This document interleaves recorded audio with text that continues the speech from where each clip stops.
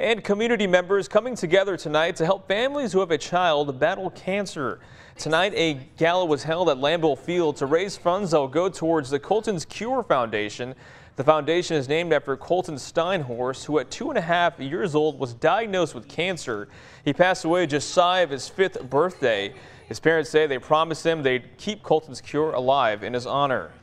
All of the funds that come in for Colton's Cure go to a family that has a child battling cancer in the whole state of Wisconsin. So it's not just northeast Wisconsin, it's the whole entire state. So we help a lot of families. The events also feature speakers from Drive Away Cancer and church leaders as well.